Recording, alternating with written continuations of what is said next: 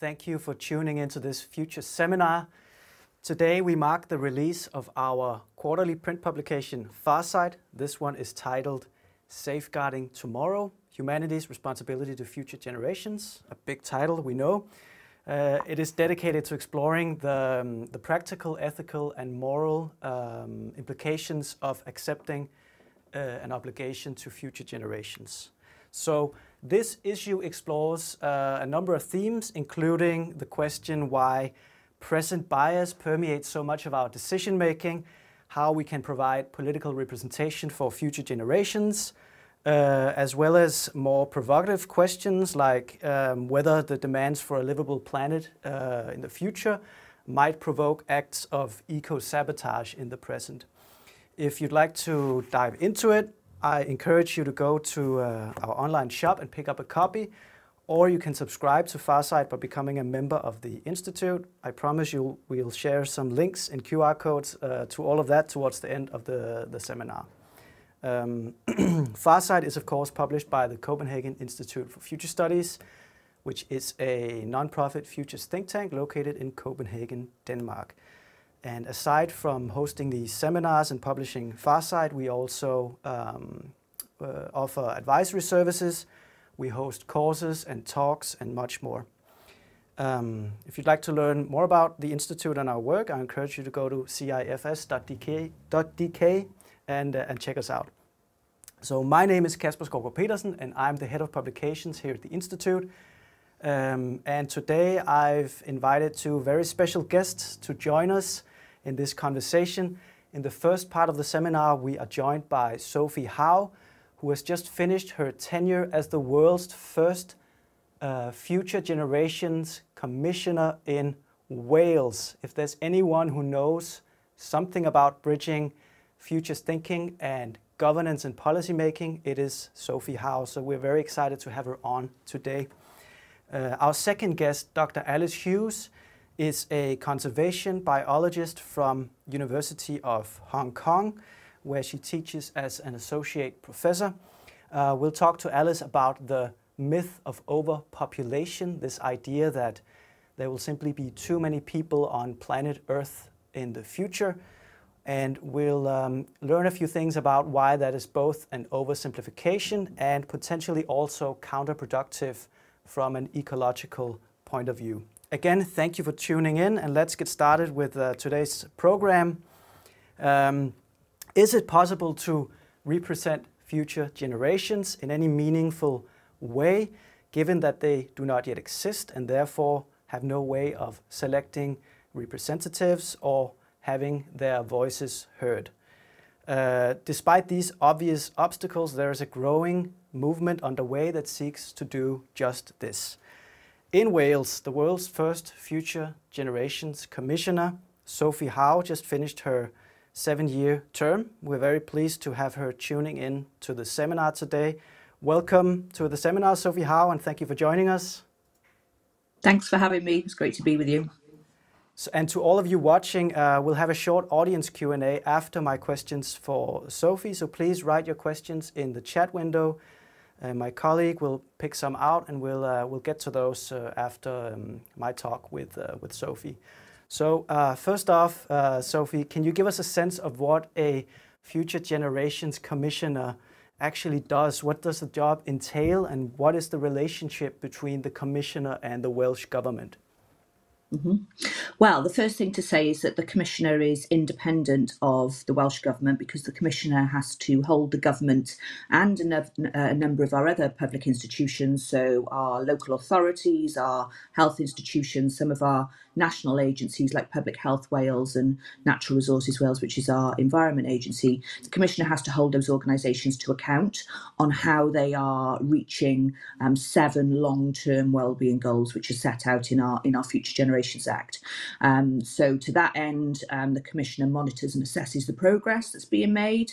The Commissioner can provide advice and support to those organisations on how they should meet these long-term wellbeing goals, and can also review particular decisions or particular ways of doing things. And one of the last things that I did in my last year as Commissioner was to review the Welsh Government civil service to understand how well they were implementing the Future Generations Act. And from that, we've set a joint improvement plan for things that they could do better. And why do you think Wales was the first country in the world to have such an office set up? Is it a coincidence, or do you think there's a reason for it? Well, Wales has had a long history with sustainable development. When the Welsh Parliament and the Welsh Government was established following a referendum back in 1997, so it was established in 1999, in the Government of Wales Act, it said that sustainable development should be a central organising principle of the government. And that's important, of course, but actually in reality, that didn't mean an awful lot. That meant that usually the Environment Minister would bring a report to the Parliament once a year, but nobody could really say that it was a central organising principle. So as with many of these types of really progressive initiatives, it's, you know, one politician or a handful of politicians backed by civic society, NGOs, a campaign building to say we can do better in Wales. And then a conversation with the citizens of Wales where the question was posed, what's the Wales you want to leave behind to your children and your grandchildren and future generations to come? And that's what led to the development of the Future Generations Act in Wales. And of course, we're a small nation, just over 3 million people. So I think sometimes it's easier to get things done in Wales, but also if it works in Wales, you know, we're big enough to say, well, actually, there are opportunities, therefore, to scale that up to other countries. And obviously, the constituency of this office is quite a unique one in that they don't yet exist, they haven't yet been born.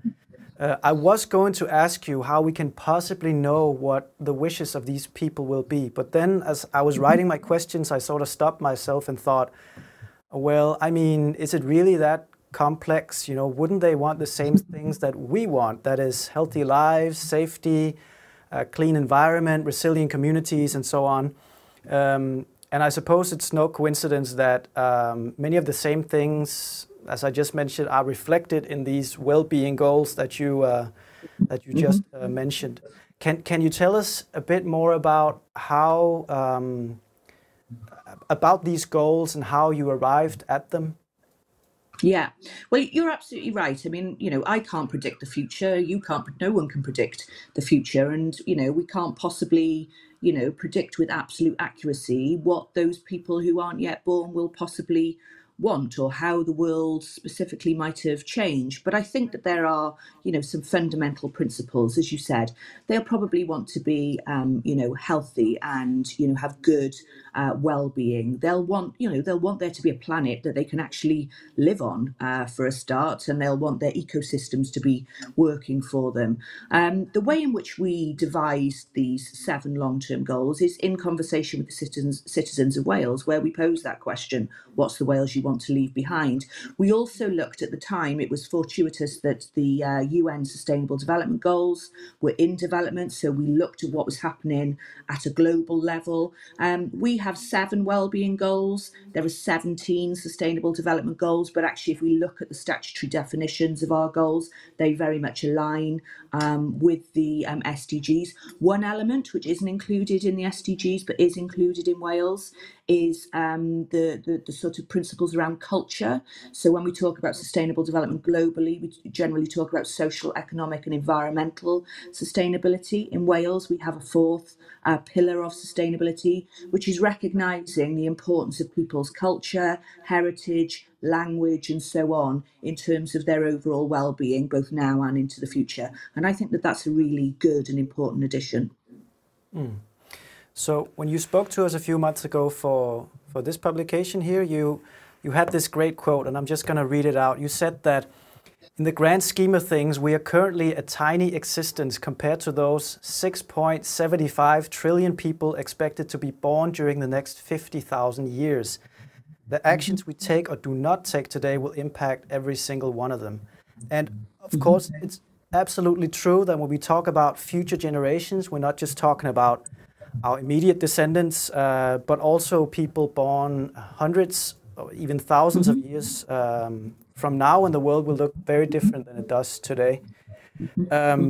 Does the work of the Commissioner deal with these far future, almost cosmic timeframes, or are you more concerned with the near future, looking a few decades into the future? Well, the Future Generations Commissioner and the Future Generations Act in Wales, it's only 7 years old. I chose to look more to the nearer future because, let's be honest, we have enough, we've got a big enough task getting our politicians to think 20 years down the line, 50 years down the line. And the further out you take that, I'm not saying that it's not important, of course it is, but the less certainty you have of what the issues are going to be, and the more difficult it is to get people to envisage and take action today to affect that future. So I've really started with the nearer term future. That's not to say that the next Future Generations Commissioner or another one to come might not be in that space of, what might we all be living on Mars in 2075 or whatever it might be. But I think that I'm quite a pragmatic person. I believe you have to start, particularly with policymakers, and I've worked around politicians, policymakers, public institutions throughout my career, and you have to start where they're at and take them forward in an iterative way if you're going to get them on board. Wales on Mars, I like that one. So I guess you can compare the role of the commissioner sort of to a watchdog of what kind of policies are developed and how far-sighted or nearsighted they are. So you just ended your 7-year tenure as commissioner. How have you seen your work lead to changes in policy in Wales? Well, there have been some really significant changes in policy. That's not to say that we are perfect, and that's not to say that we don't have some real ongoing challenges. But I suppose the biggest transformation, the most tangible transformation, has been in our policy relating to climate and transport. So the first big test of the Future Generations Act was the government had plans to spend the entire of their borrowing capacity building a 13-mile stretch of motorway to deal with a problem of congestion on an existing motorway. And I intervened as Future Generations Commissioner in that issue, and I asked the government to explain to me how they'd applied the Future Generations Act to that decision.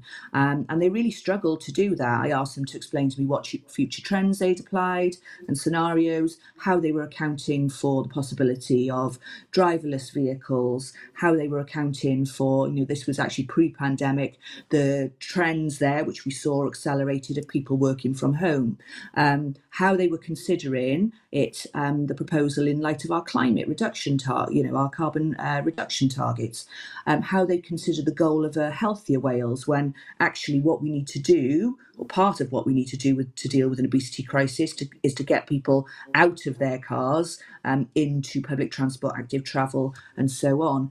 How they were thinking about the goal of a more equal Wales, because 25% of the lowest income families in that region don't have access to a car because they can't afford one. So when you have this framework, which requires you to look to the long term, which requires you to test all of your policies against 7 wellbeing goals, it's not easy, because people like to do what they've always done, but it does give the commissioner power to really sort of challenge that. And those proposals were scrapped. And not only were those proposals scrapped, we've shifted from spending 2/3 of our infrastructure investment budget on building roads, and that's gone down to 1/3, with that money being invested in public transport.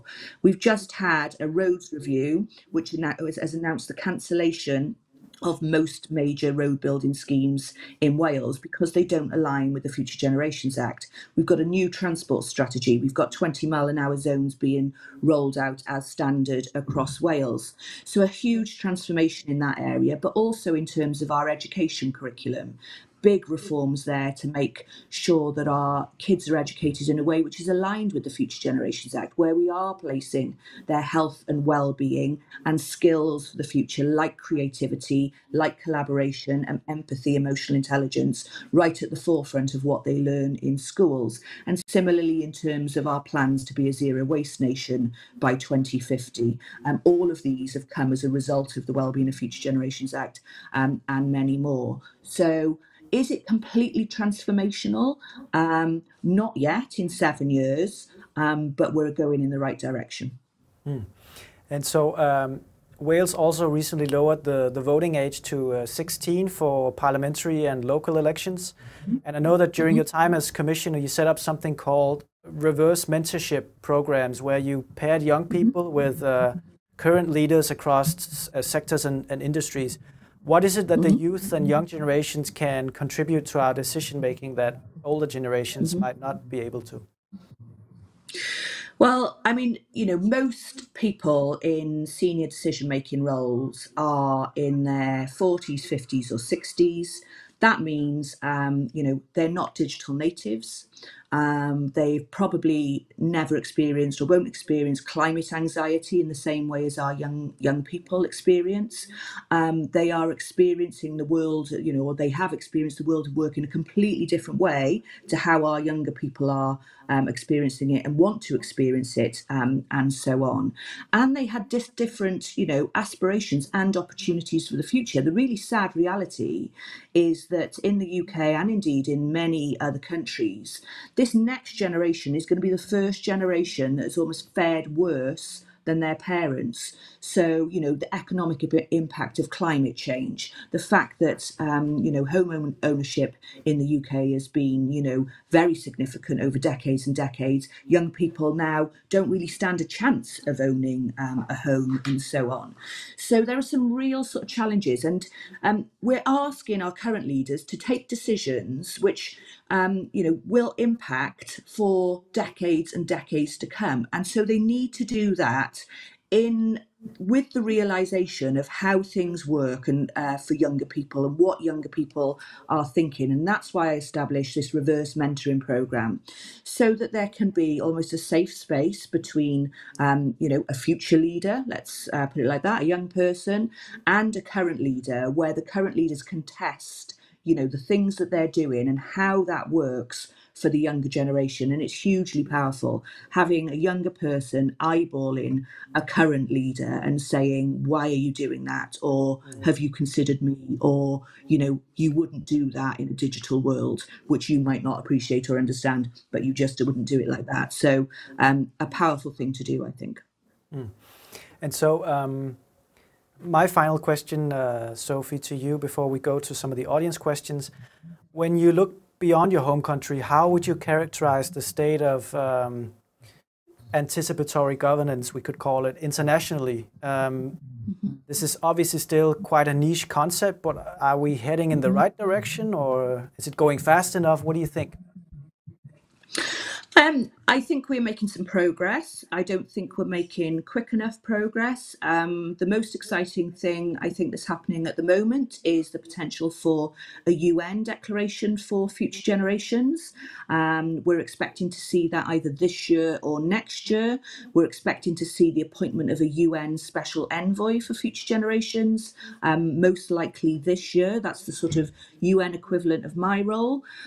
If we have that UN declaration, of course, that won't necessarily, what happens across the UN member states won't necessarily mirror exactly what's happened in Wales. But the member states signing up to that declaration will be saying, we're signing up to embedding anticipatory governance, future generations thinking, whatever you want to call it, in our structures of governance. And that has some huge potential. There are also other countries who are starting to adopt future generations legislation, and the Scottish Parliament is taking some legislation through. On my last day as Commissioner, a bill was laid in the Irish Parliament for a Future Generations Act, so that was quite a nice leaving gift. So there is progress. I think there's some real challenges between countries who are taking an approach around well-being indexes and indices and well-being metrics, countries who are really trying to make progress on the Sustainable Development Goals, and countries who are doing interesting things on futures.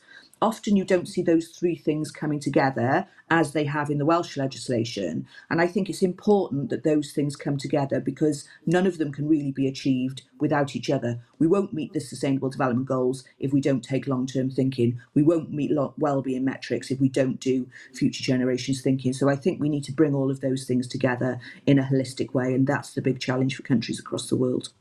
Now let's move on to a few audience questions. We've got some good ones here. The first one from Ben Capper, who asks, can you talk more about the process of engaging citizens in the discussion of what kind of Wales they would like to leave for the future?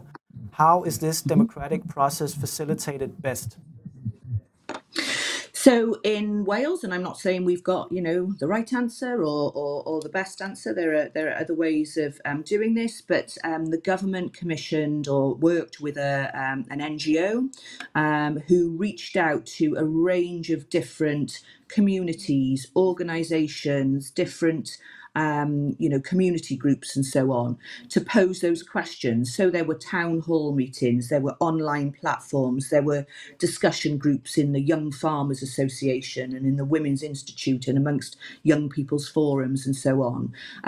Some local areas held their own conversation called, the Llanelli we want or the Swansea we want, and reached into their different communities to hold these conversations. And then all of the data and the views from those conversations filtered back up to work through then what are the key issues that are coming out. And I think there are about 13 different things that people said. Things like they felt that their culture and heritage was a really important thing that they wanted to pass on to to future generations, that they really value our natural assets in Wales and we needed to protect them, that actually we wanted to make sure that Wales was a fair and equal society. So a number of those principles came out. Now, there are other ways. I'm doing some work at the moment for the School of International Futures, and they have a programme of work around citizens' dialogues, around building in anticipatory futures and these conversations with citizens. So lots of kind of ways of doing it, but that's how we did it in Wales. A question here from Brianna Nicholas, who asks, do you think public bodies are more well equipped at dealing with the issue of intergenerational justice than NGOs or private actors, or do each have their own unique role to play? Yes, I think the latter, really. I have found that there are some public institutions that really get this, got it right from the beginning. So, for example, our public health institutions, quite interesting there, because when it started its life as a Sustainable Development Act. It morphed in the course of its passage into a Future Generations Act. And if you talk about sustainable development, it tends to be the domain of environmental NGOs who were really critical in pushing the agenda forward. But I think if it hadn't widened out to other sectors, it perhaps might not have been so successful. So quite quickly, the public health sector started thinking, hang on a minute, this is actually a public health act. This is about long-term investment now in health and well-being and the wider determinants of health, which we need to create a healthy nation. And so, there are some of those organisations, and then there are also some organisations, and you always get them, who are laggards and have to be convinced and persuaded and sometimes dragged along. And likewise, you see that with the private sector in particular, but I've also seen some brilliant practice in the private sector. One of the things that happened last year is, if you're a football fan, you might know that Wales got to go to the World Cup for the first time in 64 years. So this was a very exciting moment for Wales. And what happened just a few days before they went to the World Cup? Well, the Football Association of Wales launched their sustainability strategy, that Wales Wellbeing in the World, aiming to be the most sustainable football association in the world, all based around the Wellbeing of Future Generations Act. Now, they don't have to do that. There's not a law that requires them to do that, but they have got on board with it because our government, our country has set out this long-term vision, which Team Wales, whether that's a football team or whether that's Team Wales being everyone, can get behind. And that's incredibly powerful. And we're also seeing that with our voluntary sector and our NGOs and so on. Right. There's a slightly related question here from Alice Toby Brandt, who asks, how would you suggest we engage with people who are not interested in or skeptical of issues that could affect future generations, the laggards, I suppose, or stakeholders who are weary of collaborating with the Commission? Yeah, really good question. I think my sort of primary answer to that is that you've got to inspire. And I think sometimes when we talk about futures, even if you think about popular culture, if you think about the dramas you see on television, the films that we see in the cinema, if you think of, books that are written, they're always, or 99% of them are based on some sort of dystopian future. And I think that there's something about creating a positive future and working with people to inspire them about a positive vision for the future and the way in which they can contribute to that. So we have small community groups aligning themselves with the Wellbeing of Future Generations Act. And sometimes they are challenging their public institutions in their area because they're not going far enough. And that's really good. We need to give people this framework of inspiration to say, well, there are now these legal duties for your public bodies to be taking these things on board. And you can use this framework both to contribute in the way that you might do in a community and to challenge your own institutions. Other times, I think there has to be a bit of a wake-up call. So on that issue that I described around the cancellation of the motorway, I think it's fair to say that a lot of the private sector were very disappointed by that. They thought that it was a done deal, that it was definitely going to happen because whenever there's an argument between economy versus environment, economy always wins and environment always loses. Whenever there's a problem with congestion, the answer is build a bigger road. And I think they were quite shocked and taken aback that this new law, which they weren't really interested in, was suddenly making an impact. And there, I had some quite challenging discussions with our Confederation of Industry and representatives from the private sector.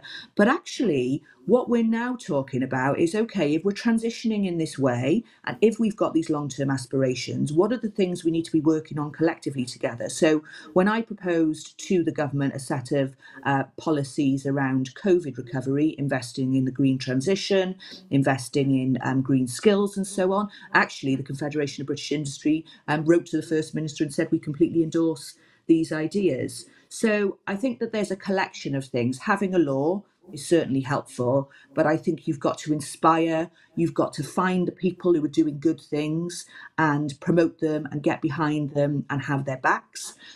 You've got to sometimes, tell people how it is and tell people that it's going to change, a bit of shock and awe maybe. And, I think that we're in this for the long haul. There's no one solution to suddenly changing overnight the habits of many lifetimes, which are short-term silo-based working and discounting the interests of future generations. So, Sophie, we have you for a few more minutes, so let me do one more question from the audience. This one is from Simon Østergaard, who asks, are future generations legislations and similar initiatives currently taking a backseat due to the immediate incentives for governments to focus on the global inflation crisis, global conflicts, etc.? I don't know if they're taking a backseat. I think that, certainly it is, this is a challenge that has forever been thus. Since I took up post in 2016, there has not been a single year that I've not had conversations and discussions and challenging conversations with government where they're saying we can't do it now because we're trying to deal with all of these things over there. It was Brexit. it was COVID, it was the cost of living crisis, it's the war in Ukraine. We have to accept that, we are in these, the buzzword of the moment, polycrisis, and crisis is the new normal. What I think having a future generations framework does, it's never going to find you more headspace and capacity in a system to to respond to the crises, as well as doing really comprehensive futures planning. But it does provide you with that framework, that stop and think, which has happened in Wales. Stop and think. Are we going to respond to the crisis like this, which is just a short-term immediate response, or are we going to respond in a broader way, which has benefits in terms of dealing with the crisis now and dealing, having benefits for future generations? So things like investing in improving the quality of people's homes. That takes people out of fuel poverty at the moment. It creates jobs for people at the moment. It helps us to meet our longer term carbon emissions targets. It regenerates communities in the long term. It's one of those things that you can do which has benefits for both current and future generations, and deals or helps to deal with some of the crises that we're in at the moment. And what I say is you must seek those solutions first. You must seek those solutions and enact those solutions that are good for current and future generations. And having a legal framework which requires you to do that is helpful, but it's not a silver bullet. Right. And I think that's a good place to end it. So again, Sophie Howe, thank you for joining us, for taking our questions, and for sharing your insights and experiences with us here today. Thank you so much. And to the audience, we'll be right back with our next segment and with Dr. Alice Hughes. So stay tuned.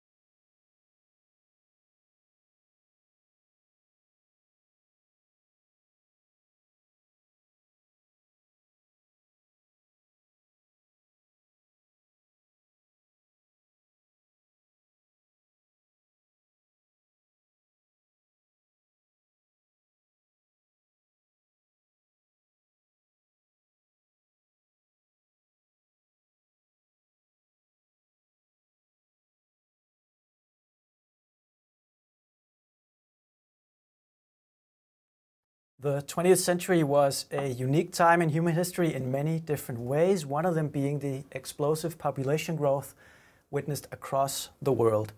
Since around 1950, the global population has more than tripled from 2.5 billion to around 8 billion people alive today. Demographic projections indicate that sometime during the 21st century we'll reach 10 billion or maybe even 11 billion people. Along with this explosion in the human population, we've seen the accelerated degradation of natural environments across the world as a result of human activities. This correlation might lead you to think that the population growth in isolation is the primary issue driving biodiversity loss and ecological decline. It's a view that came into the mainstream in the 60s, especially with the publication of the population bomb in 1968. But the idea has many proponents to this day and has been influential in shaping policies and mindsets since then.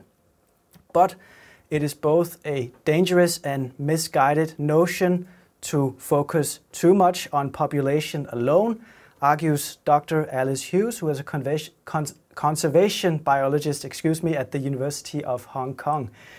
The overpopulation narrative, she believes, pushes us towards counterproductive solutions to the biodiversity crisis. We're now joined by Alice Hughes to learn more about why that is. So welcome to the studio, Alice, and thank you for joining us. Thank you, and good evening or good afternoon to everyone there. Right, we have a bit of a time difference, so it's around 11 o'clock where you are, so we'll go for half an hour or so and we'll let you go and enjoy the rest of your evening. But you take aim at the idea that there is a direct link between ecological decline and population growth, and that the future solutions to the biodiversity crisis will need some sort of strict measure like population control. What is it that's so misguided about this idea? Well, there's two major issues here. One is that the narrative is simply incorrect. And the other is that by focusing on this narrative rather than developing the kinds of solutions we need, we actually don't move forwards in the way we need to. So a really good example of this is the fact that if we look at the highest consuming countries, places like Qatar, the average Qatari consumes about 30 times the amount of resources as the average Eritrean person. And so let's say, okay, you're all only allowed to have one child now. The reality is that's not going to make any real difference to the amount of consumption, because in those countries that are consuming very little, they are not having a huge impact on global consumption. However, as these countries transition, as they are going to, into the state that many of the Western democracies have already done, and those population increases decrease, the per capita consumption is going to increase exponentially. So if we don't start developing solutions so that they can reach a higher life quality without consuming the same amount as your average Qatari, we are going to have a huge issue.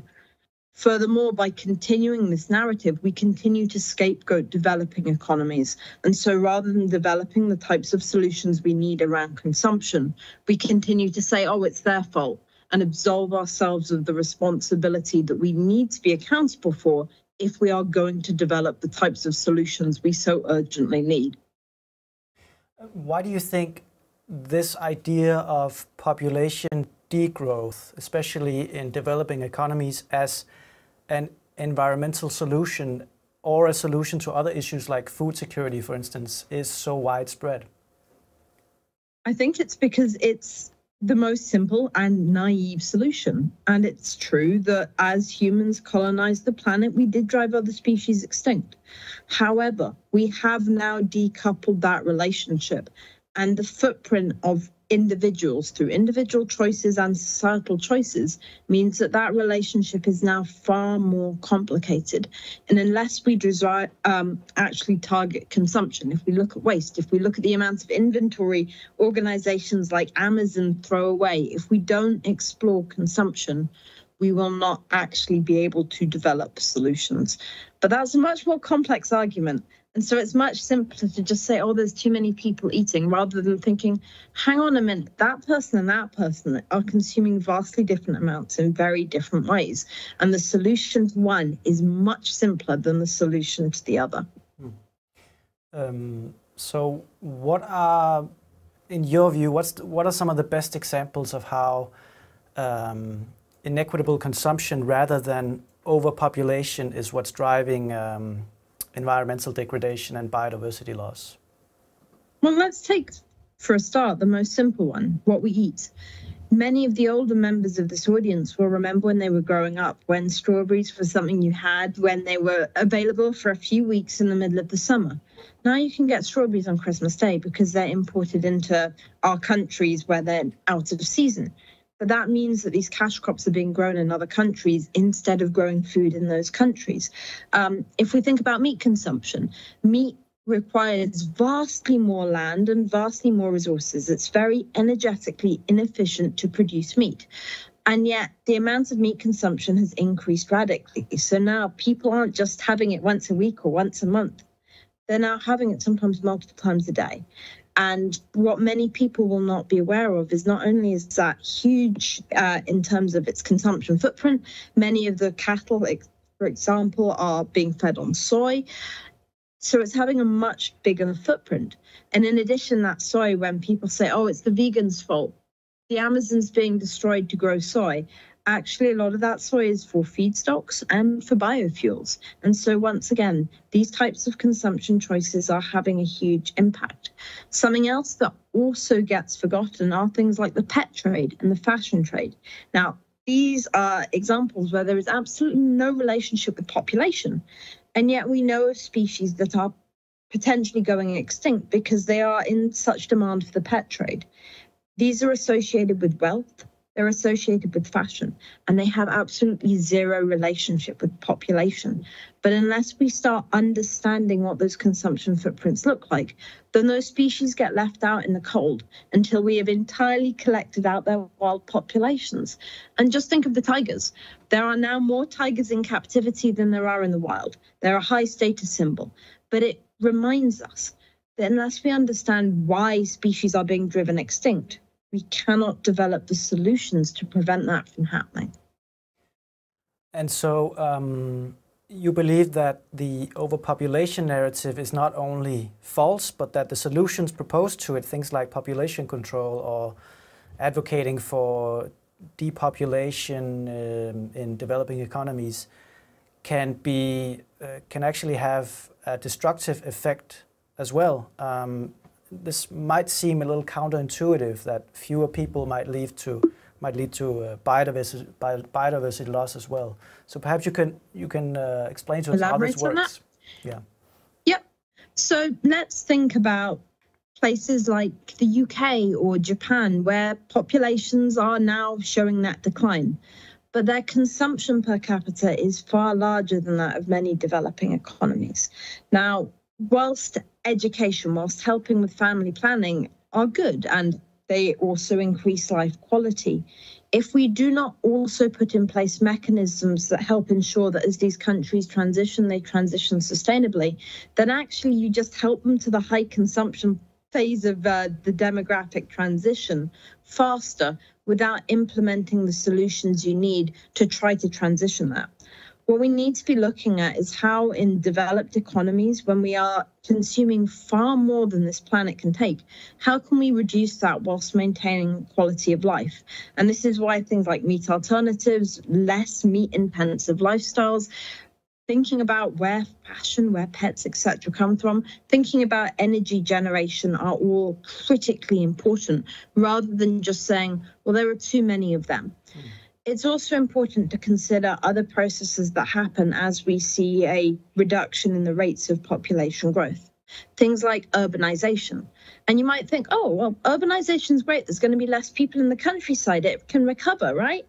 But that isn't what happens. Not only do you get urban sprawl and you get many urban poor in parts of urban areas where you have very little green space, very little biodiversity, but those areas and the rural areas that they've left, they don't regenerate to natural areas. They're just more likely to go under industrial scale agriculture. And industrial scale agriculture is far less biodiverse and less heterogeneous than small scale, locally run small holdings. And so you might think, oh, it's great, they're all moving, we can let this area recover. But the opposite happens. And so then you lose the urban biodiversity and you lose the rural biodiversity. But hey, you've got fewer people, right? And that's meant to be the answer. So we've got to stop simplifying it to just 1 + 1. People are not just units of flesh. We are thinking, acting beings. And the impact of us as individuals is disproportionate based on our consumption choices and our wealth. So you have some surprising allies in your fight against the overpopulation narrative. Elon Musk recently stated that he thinks Paul Ehrlich's book, The Population Bomb, which I mentioned before, is, quote, the most damaging anti-human thing ever written. I mean, his motivations for saying this are likely slightly different than your own, but do you see a general shift in the public perception, or is it very much an uphill battle? I think, again, humans are not uniform. You get some people who are willing to think about it more, and there are others who are like, oh, I can scapegoat all responsibility by just blaming them. But that doesn't provide solutions. I think when people really think about it and think about, for example, if everyone thinks about what they consume today, where did it come from? Which part of the planet? Do you have flowers in the middle of your table? And if so, were they grown in Kenya at the expense of the Maasai populations who now don't have as many grazing lands as they used to? We need to realize what an interconnected planet we live in. And if you think about what your parents were growing up on, this is a shift that is relatively recent. And so I think a lot of it comes down to basic accountability. If we think about it, we know what the problems are. But rather than being accountable, it's much easier to try to say, well, it's a problem that it's their problem, it's not my problem. We cannot afford to keep blaming other people. We need to be accountable, and that means generating solutions at home. And it does take all of us. It doesn't just take the individual, it takes the big corporations and government too. This is a solution that needs to be in all of our hands. But what we cannot afford to do, and we've seen this with climate change too, is say, it's someone else's responsibility and I'm not empowered to act on this. And this is what a continued narrative around depopulation does. It puts the problem in someone else's hands so we don't have to act. And whilst they may say, well, this is how we solve the problems, it isn't. It doesn't solve any problems. In fact, it only generates problems, and it also distracts us from generating the real solutions that we do urgently need. So what are some modern day examples of how concentrated populations manage to live alongside thriving biodiversity? Well, there are many examples in different parts of the planet with different population sizes. But I think what's more useful is to think in some of the most biodiverse parts of the planet, why we are losing biodiversity.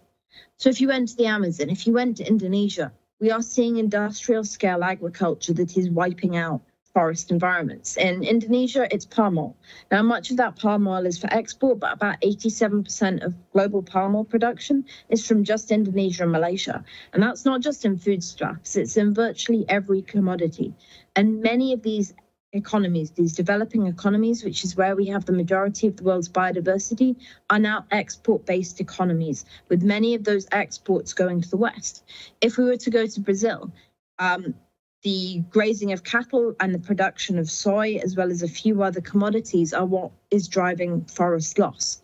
And so it's these production trains that are causing the issues. And that means it is very hard to say, oh, well, this city is living happily alongside biodiversity, because the way the income is generated in these economies is often for export. And so, again, it's a much more complex problem. But what we can also say is countries with the highest national happiness index are countries like Bhutan. Bhutan is also the country with the largest on average forest patch size of any country in Asia, despite being fraction of the size of almost any country. And that's because there has been top-down governance structures that ensure that they do not lose biodiversity, they do not destroy rainforests and other natural environments.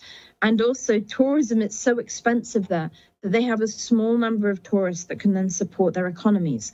And so by developing these more innovative and holistic measures, they can maintain a very healthy economy. They can actually have a much happier population without necessarily needing to destroy all their natural resources. And so it requires a fundamental rethink of our relationship with nature. Another good example is Costa Rica, where the former Minister for Mines and Agriculture was also the Minister for Environment. And by actually coalescing those two polar opposite ministries, the two could be coordinated to develop solutions. So when new infrastructure was input, protected areas were put alongside that infrastructure to prevent the deforestation that normally occurs around development. This is what we need. Holistic thinking so that we can generate solutions that maintain life quality, that provide us with the services we need whilst maintaining biodiversity. And this is what biodiversity mainstreaming means. It means that rather than having to make hard decisions that often will not last, we make it easier to make sustainable choices, which means that in the long run, we can maintain life quality whilst maintaining biodiversity. My last question to you, Alice, before we move on to some audience questions.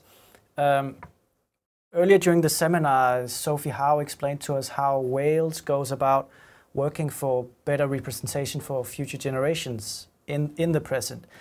Of course, there's also a movement underway seeking to ensure representation for non-human entities, including rights or personhoods for ecosystems, landscapes, animals, and so on. It's taken hold mostly in countries in the global south with high degrees of biodiversity and indigenous populations. Do you see this as a possible solution, or at least as part of the solution? Well, I'm told that the rights of rivers, which I think was from New Zealand, has been very, very successful. And in fact, if you look at my co-author list, and it's been an absolute pleasure working with my co-authors on this piece, many of them are from countries like Brazil. The reality is that many of these countries feel disenfranchised and marginalized by continued arguments that say, well, it's your fault, when it clearly isn't. And colonialism has a lot to answer for. But we need to hear all of these voices if we are going to develop workable solutions, especially as a disproportionate amount of global biodiversity occurs in these regions. Also, if you listen to the last climate talks, there is now what is being called an OPEC for nature, an OPEC for rainforests, where the three nations with the most forests on Earth, Indonesia, Congo, and Brazil, united together. Now, if those countries oppose other nations in terms of climate change, that is disastrous for climate and biodiversity. We cannot afford a polarized debate saying, well, it's your fault. Because unless we develop collaborative solutions and we listen to these voices, then we've already lost. Even if you look at the language within the post-2020 framework of the Convention on Biological Diversity, you will see terms like Mother Nature enshrined. Now, in Western economies, we often look down on terms like Mother Nature. We see them as something that is somehow inferior. Again, we cannot afford to do that. We need to look with equitable and democratic solutions across countries and create inclusive language that empowers other nations that we are going to develop these solutions together. Part of it involves things like sustainable supply chains, because the reality is that unless we have supply chains that we know if we are deforesting another nation, these solutions will be unworkable. And in fact, one of the reasons that targets like the Aichi targets failed is we continue to put the responsibility on countries that actually the reason they're losing biodiversity is because of imports from developed economies. So we need to develop these solutions together. We need to work collaboratively and equitably to create financially viable solutions to allow these nations to maintain their biodiversity whilst maintaining a high quality of life and protecting livelihoods in all of these countries, which isn't easy, but it requires collaboration and democratization of language as well as inclusivity. Let's move on to some audience questions. We've got a few good ones coming in here. This one from Ben Capper is very interesting. Ben asks, to what extent do Western cultural assumptions about the developed world drive the supposed overpopulation thesis? Yep, great question. And yes, it has a huge role to play. Now, I think this is for a number of reasons. One, it's because it's a very nice, easy narrative that means I don't have to do anything and I can go about with my life because it's their problem, not mine. But it also, it shows a complete ignorance of what the real drivers look like.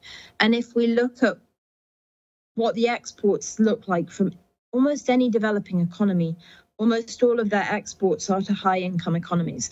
And so, yes, this is a narrative coming from the West, partly because it's convenient, but it's also a denial of all of the economic realities of what is actually driving biodiversity loss in these countries. Thank you for that question, Ben. A question here from Brianna Nicholas, who asks, have you read the findings of the latest IPCC report? And if so, what do you think of its conclusions taken in the context of biodiversity decline, climate change, and supposed overpopulation? So I haven't read the details of the latest IPCC report, which I think came out yesterday. But they are broadly linked with the reports we've seen previously. If we were to look at the IPBES report, which came out last year, it shows that the over-harvest of wildlife is one of the major threats to biodiversity. And a lot of that, as I've stated previously, is disconnected with population because things like pet trade, fashion trade, even things like fishing are much more correlated with Western diets and Western consumption that are associated much more with GDP per capita rather than population. Within the context of the IPCC, we also need to think about what these policies look like around things like energy production. The EU Biofuels Initiative, which was meant to be a biofuels initiative to reduce climate change, was so simplified that it actually drove deforestation, which doesn't really help with climate change. So yeah, of course, the IPCC report is useful, but these reports build on things that we already know. And what we now need to see is action, and that action cannot afford to be simple. If we have solutions that are oversimplified, if we see a disconnection between biodiversity and climate solutions, which we do see with things like the climate COP and the biodiversity COP, we get suboptimal solutions which are doomed to failure. For example, many of the tree planting initiatives that have been associated with the climate COPs actually have very high rates of tree mortality of up to about 80% within 3 years, as well as not maintaining biodiversity. And so we cannot afford to look at climate without also aligning it with biodiversity goals, or we will lose at both of those. And that requires a much more holistic, longer term think about what all of these structures look like, be it energy production or food consumption, because all of these are part of the much bigger picture of unsustainable use of natural resources. We're running out of time. I think that's all we had time for today. I want to thank you, Alice, for taking all our questions. And thank you so much to Sophie Howe for joining us as well. And to all you watching, I really hope you enjoyed today's seminar, and I hope to see you next time. As promised in the beginning, we'll share a few QR codes to this thing here and to our memberships and what else we have going on at the Institute. So thank you all for tuning in, and see you next time.